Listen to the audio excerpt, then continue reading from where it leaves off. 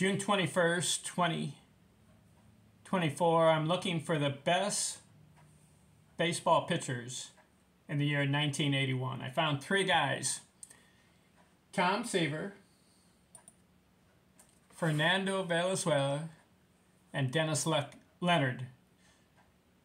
All 3 of these guys won 2 pitching categories, 1981. Tom Seaver, most wins, 14. You say it's a low number.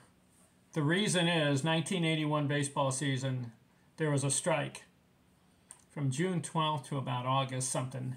So they canceled about 50 to 60 games. I believe some teams played about 103 games. Others played about 104, 105, right in that range. So it was a shortened season. Tom Seaver, along with Jack Morris, Dennis Martinez, Steve McCaddy, and Pete Vucevic, all won 14 games. So Tom Seaver, one category, 14 wins. And his second category was winning percentage, 875. Fernando Valenzuela, he led the league in strikeouts, 180, and shutouts, 8. Dennis Leonard, he had 201 innings. He had the most innings. And he had the most game starts, 26. So 1981 baseball season, a dumb strike canceled 50 to 60 games. Let's look at these guys, look at their careers. Start with Dennis Leonard, not in the Baseball Hall of Fame. Why? Only 144 victories, pitched for 12 years. But 1981, his record was 13-11, but he had the most games started, 26. And he won 13 of them. And had 201 innings. That's Dennis Leonard. The next guy, Fernando Valenzuela, Dodgers. Nando Mania, they called it. Fernando Mania. Why? He burst onto the scene, 19 years old, 1980. 1981, he wins 13 games. 25 starts, 8 shutouts, 192 innings, and 180 strikeouts. Hey, interesting career, 17 years. Started in 1980. You know, in 1992, he didn't play, so he missed the season. Had some good years. Had a 19-win season. Had a 21-win season. Didn't make the Baseball Hall of Fame. Only 173 victories and 153 losses. Almost 2,900 innings, 2,000 strikeouts. Pretty good. Not in the Baseball Hall of Fame.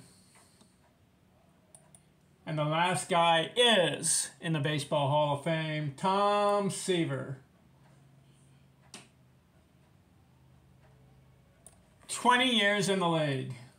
Mets, Reds, White Sox, even played for the Boston Red Sox.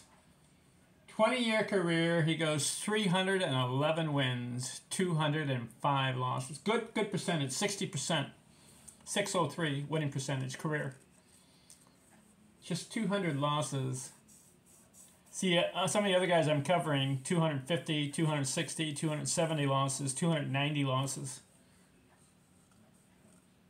He's a member of the 300 win club, and you know how many strikeouts he had?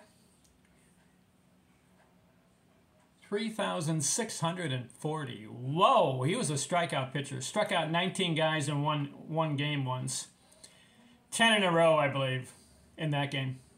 Struck out 10 Padres in a row. 4,783 innings. 1981, he goes 14-2.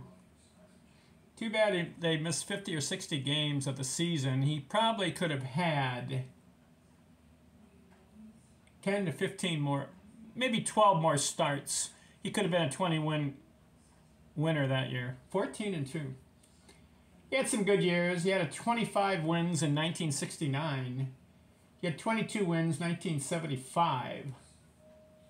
1971 and 72. He had 20 wins and 21 wins. So he has 1, 2, 3, 4, 5. 5 20-win seasons. Tom Seaver, deserving of the Hall of Fame? Yes. 311 wins and 3,640 strikeouts. Never had 300 strikeouts in a season, but he had a lot of 200s. He had 205, 208, 283, 289, 249, 251, 201, 243, 235, 226. 1, 2, 3, 4, 5, 6, 7, 8, 9, 10 seasons, 200 or more strikeouts. Tom Seaver, Hall of Fame. All right, 1981, finished with that. 1982 is next. Talk to you later. Out.